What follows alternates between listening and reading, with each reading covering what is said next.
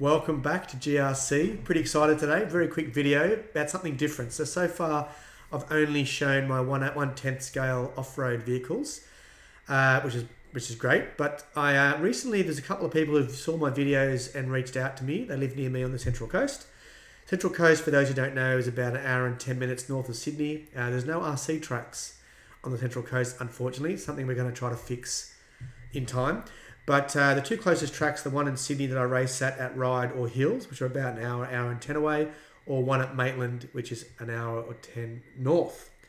So anyway, these guys get together. There's about half a dozen guys who get together and race every weekend.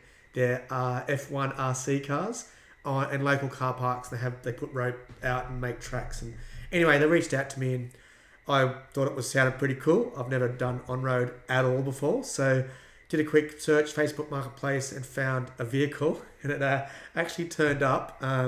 So here it is.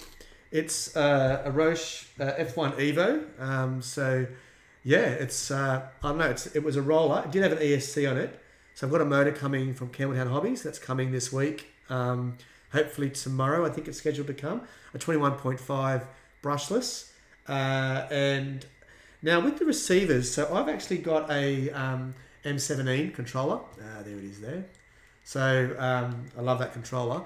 But the receivers are really expensive, and I've got 4 of them already. So I've got one on my B74, one on my B6.1 for my 1/10 scale, and I've got one in each of my 1/8. So my D8 e-buggy and my D817 Nitro have all got the actual official Samurai receivers.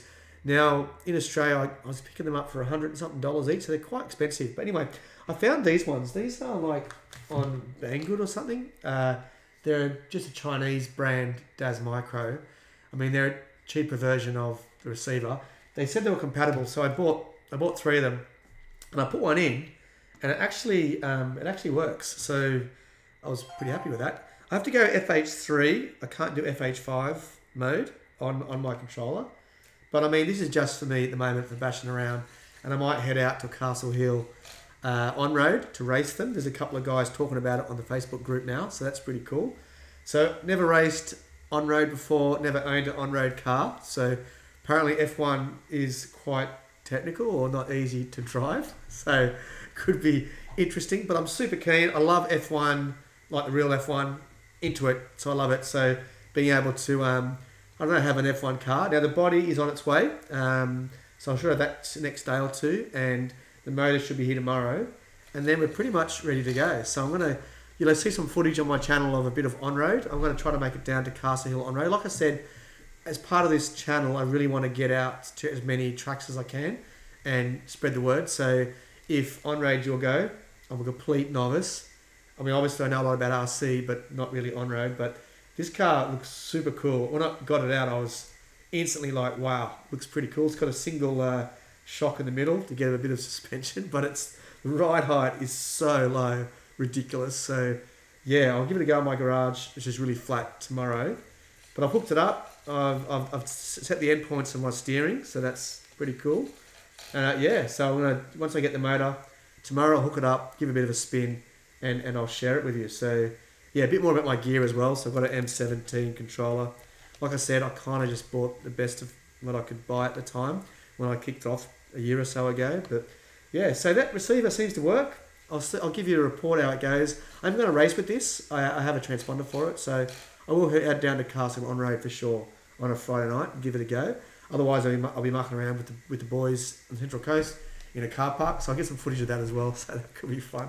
Anyway, cool. Thought I'd share that with you. Like I said, very quick one. The builds I'm getting some parts coming from Campbelltown Hobbies tomorrow. That should be able to finish the build of my cars for the weekend.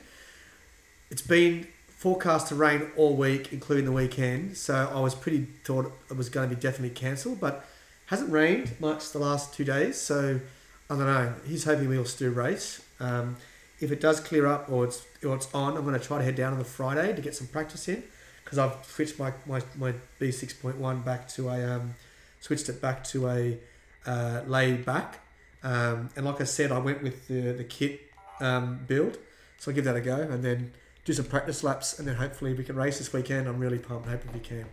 So yeah, I'll be back in a couple of days with the final preps for my off-road 1/10 for the King of the Hills. But in the meantime, I'm going to have a bit of fun with this guy. If the motor comes tomorrow, give it a bit of a burl, and yeah, let you know how it goes. Thanks for tuning in, guys. And if you like normal, please like the video if you do like it, and subscribe if you want to hear more. Putting out pretty regular videos at the moment, trying to do 2 or 3 a week, see how it goes. Pretty easy to get some quick ones out. So yeah, if you enjoy what you're seeing, please give it a like, and I'll speak to you soon. Cheers.